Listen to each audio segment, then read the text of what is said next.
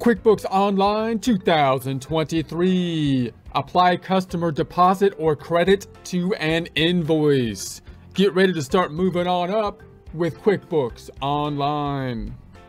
Here we are in our Get Great Guitars practice file. We started up in a prior presentation with a 30-day free trial. We also have open the free QuickBooks Online sample company. If you want the two open at the same time, we suggest using incognito window. Support accounting instruction by clicking the link below, giving you a free month membership to all of the content on our website, broken out by category, further broken out by course. Each course then organized in a logical, reasonable fashion, making it much more easy to find what you need than can be done on a YouTube page. We also include added resources such as Excel practice problems, PDF files, and more, like QuickBooks backup files when applicable. So once again, click the link below for a free month membership to our website and all the content on it. Or another browser, you can open incognito window if using Google Chrome with the three dots, incognito window, type into the search engine QuickBooks Online Test Drive. We're using the sample company to compare the accounting view, the view Get Great Guitars file is in, and the business view, the one that the sample company is in. You can change between the two by going to the cog up top and change the view down below. Let's open a few tabs to put reports in like we do every time. Right click in the tab, duplicate it, duplicate the tab, duplicate it. Back to the duplicated first duplicated tab in the middle, and then we're going to go to the reports on the left hand side, open up that balance sheet report. But how do you get there in the business view? In the business view, you can get to the reports by going to the business overview on the left and then the business view tab. Back to the accounting view. Gonna tab to the right, gonna go down to our reports. Open up the other favorite, that being the profit and loss. These are our two major financial statement reports. Close in the ham boogie and change the range from 010123 to 02282823, and then change it from total to month so I can see the 2 months, Jan, Feb, and the total year to date. Then I'll tab to the left, close the ham boogie, and change that range 010123 to 022823, and let's just run this one. That's the setup process we do every time. Now last time we're thinking about a situation where we got an advanced payment, kind of like an unearned revenue type of situation from a standard accounting textbook, but we're going to treat it a little bit differently due to the logistics of the software. So remember, if you've got the customer cycle here, then you're going to end up hopefully with money coming into the company at the end of the day. It might happen a few different ways. One, you might just have gig work from like a YouTube or something. You just deposit it when you get it, possibly with the bank feeds. That would be the easiest thing to do, but can only be done in an industry like that. You might be at a cash register, in which case you want to use the sales receipt typically, and then you're going to make a deposit. Or you might have to do the whole accrual thing, which is kind of cruel because it takes a little bit more time, but it's not too bad, where you have to do the work first, like in a bookkeeping firm, law firm or something, invoice the client, track the accounts receivable, then receive the payment, and then make the deposit. But also you could have an industry where you get paid first. And we talked about some of those industries, like a newspaper, you get paid first, magazines, now online subscription models for applications, you get paid before you do the work. In that case, from an accrual standpoint, you should put the money on the books as a liability first. It's income, or sorry, revenue, not revenue. Cash goes up, and the other side is not revenue, but rather a liability, unearned revenue, because you owe the cash back or you owe the work that needs to be done. When you do the work, that's when you would record it as revenue. That's the general idea. Now, in our example, we're saying we have a situation where we're trying to provide guitars, which is a high-priced item. We're not making the sale at the point in time it's requested, but to make sure that the customer is committed, we want that deposit. So once again, we got money before we did the work. We expect to be invoicing in the future, but we got the money before the invoicing. Instead of putting it into a liability account, we made a negative receivable because from a logistic standpoint, in the software, it's easier to track everything related to customers in the subledger account that's tied to accounts receivable. If I make a liability account like unearned revenue or a deposit or something down here, then that deposit is not tied to the customer, so I'm not going to be able to tie the invoice to it as easily. Now, we might have a workaround around that we can talk about later, but from a bookkeeping standpoint, the easiest thing is typically the thing that looks most natural is to make this negative receivable, credit the accounts receivable before you have the invoice. And let's see what that looks like on a subledger report. Right-clicking, duplicate another tab to look at the AR subledger. And we're going to go down to the reports again. And let's open, I'll close the boogie so I can see stuff. And then I'm going to go down to the who owes you. And let's look at the customer balance detail report. Let's look at that one, shall we? And so then Mr. Anderson, you can see here we put a payment on it, even though, and so now we have a negative amount in there. That's a problem if I was to create my external financial reports, which we can solve with an adjusting entry if we needed to at the end of the period. But logistically, it works well because I can look there and say, okay, yeah, if this person came in and said that they wanted to complete the purchase, I can easily go and say, yeah, you owe us, we owe you money basically, so we got to complete that or apply it to the purchase. If I go to the first tab over here and check that out in the sales area, and we go into the customers, for example, and I go down and say Mr. Anderson wants to complete the process, I can see Mr. Anderson has that negative amount there, so I'm going to go into it. And so now we have the information here. So that's another way we can look at it. We're going to go, if they came into the shop, we say, oh yeah, we've got this unapplied $300 deposit. So when you make the actual purchase of the guitar now that we've got for you, then we could apply that $300 out to it.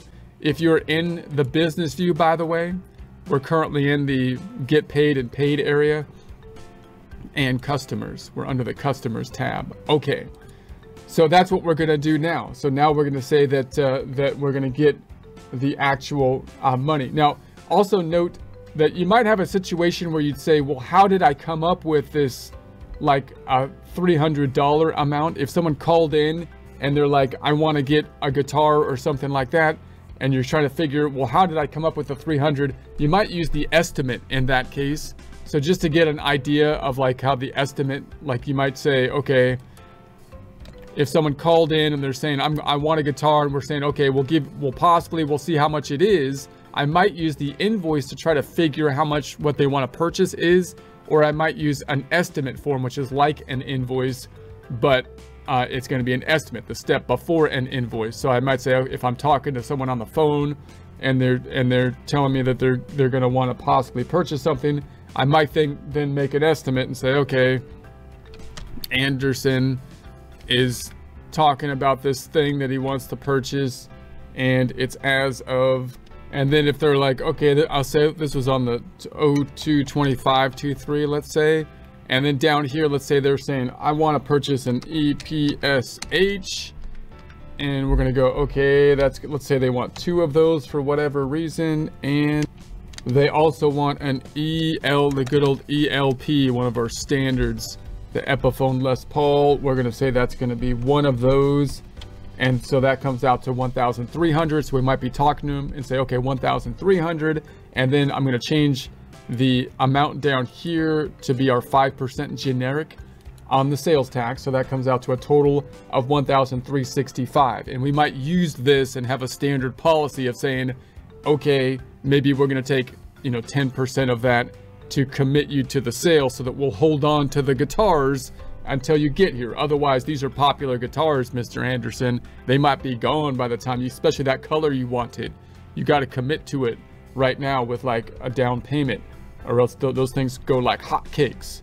So, and so this won't actually record anything, but you might use this to kind of make the estimate and then record the down payment related to it. And then when they come in, I could see the estimate and the credit amount in their account. So let's say, for example, I save and close this, and Mr. Anderson comes in, and now I can see, okay, yeah, I've got an estimate here and then I've got the $300 that I'm trying to apply to it. So if they actually come in and they want to follow through with that after making this payment, we're going to say, okay, then I could create the invoice from the estimate if I so choose. If I didn't make an estimate, then I can just create the invoice, of course, and then I'm going to try to apply this $300 to it. So I could go in here and say, okay, let's complete this by going to create the invoice from the estimate. Okay, so we're going to say, okay, pulled it in here. We've got the date 2/25. Let's keep that. And then it pulled in this information. And then down below, it pulled in the rate at the 5% as well, so I don't have to change the tax. So it looks good. Now notice what it's not doing. It's not applying out that $300. And you would think that you'd think maybe wouldn't it have a little thing over here that applies out the credit to the invoice? And that's not really the way QuickBooks does it for whatever reason with the credit. We're gonna basically record it, and then QuickBooks usually will automatically apply the credit, and then we can basically go back into the invoice after that point, and it should apply the credit out. So it's a little bit of a two-step kind of process. So in other words, this is an invoice. What does the invoice do? It's going to increase the accounts receivable. The other side's going to go to sales, $1,365. And I'm sorry, the other side goes to sales of $1,300. The difference of $65 goes to the payable for sales tax, and then inventory goes down by an amount driven by the items. Cost of goods sold goes up. Net income is impacted by the sales minus the cost of goods sold. Also, the subledger for Anderson will be affected by customer. The subledger for the guitars will be impacted. So let's go ahead and save it and close it. And we're gonna then take a look at Anderson's stuff here. So now if I look at, notice all automatically then you've got this invoice has a partial amount because they applied out the $300 payment to it automatically. Now the settings are on so that it does it kind of automatically like that. So if I go to that $300 right there, it applied it out basically automatically. So if I go back into that, then notice now it's checked off the invoice and it applied it out automatically to that invoice. If you didn't want that to happen for whatever reason, you could turn off the settings, or you can go back in here and uncheck this off so it doesn't apply out. But you could just note that the default settings are to apply out the credit to the invoice. So if I close this back out, instead of having to do that next step, it basically did it for me. And then I can go back into the invoice, which now has the credit applied out to it. So if I scroll back down, now it's got the amount applied to it. So now the invoice can be given to the customer at this point in time. So notice it's a little bit tricky. You have to create the invoice, post it in essence, then apply out the payment, which is usually done automatically, then go back into the invoice, and you've got this thing at the bottom. When you look at this at the bottom, you might say, well, doesn't that impact the transaction that's going to happen? And the answer is really no, because notice from a financial standpoint, this, if I look at this application of the $300, didn't really change the actual transaction of the invoice. It's just an internal linking saying, hey, look, this invoice has been partially applied out by this credit, but there's no change to the impact on the financial statements. In other words, if I go back into the invoice, the transaction is still going to be an increase to the accounts receivable of $1,365. It's just that there was already that outstanding $300 there. So I don't need to post the $300 or do anything different. The net balance is $1,065 because that $300 was already standing as a credit, right? So this bottom part then isn't doing anything different to record the transaction. The other side is going to go to revenue of the $1,300, sales tax of the $65, and then the cost of goods sold and inventory are clearly not going to be affected by that $300 as well. So let's check it out. I'm going to close this up, go to the balance sheet, and run it, holding control down. If I go into my accounts receivable and check that out, so now we've got Anderson down here. There's the invoice. So notice the invoice still went on the books for the full amount, not minus the 300. It went on for the 1,365. That makes sense. This 300 didn't impact the transaction that's being made. It's just informational stuff that's useful to have at the bottom of the invoice so you can give it to the customer. Okay, and then if I go back on up top, the other side went to the profit and loss, obviously, into the products, sales. If I go into that and scroll down, then we've got Anderson, got these two items. Then the other side is going to go into the balance sheet, liability for the sales tax. Clearly no difference or change than a normal invoice that we've seen in the past on that one. And then the inventory is going down like normal. So I'll do this fairly quickly because we've seen the inventory impacts multiple times.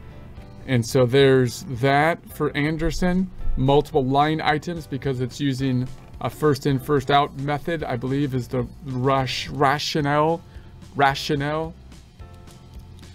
That's rationale.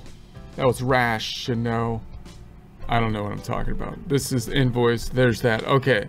So that looks good. And then if I go to the tab to the right and run it again, Anderson now owes us the 1,065. And so on this invoice that's outstanding. And if I look at the detail internally, you see this detail. And look how nicely it works from a bookkeeping standpoint. So from an accountant textbook standpoint, people are going to say, people that are focused on the financial statements are going to say, I don't like how that negative receivable was there. And I get it. You know, that's what I first learned on this side before I really did the bookkeeping side of things. But from the bookkeeping standpoint, it's like, that's just a total natural thing to do. It looks completely right from this side of things. So now the next step would clearly be that we expect to be paid on the invoice and so on, just like normal going forward from this point. So let's just take a quick recap over here on the customer balance detail, because now I just want to point out that if you looked at like this subledger, this Anderson looks correct now. I have no problem. It was just a timing issue where I had that negative receivable. But once I've completed the transaction, then it looks right, no problem. We still have these other items where we have Eric Music and the Sam the Guitar Man with these negative items here. Those still look funny from a financial reporting standpoint until we record the invoice related to them.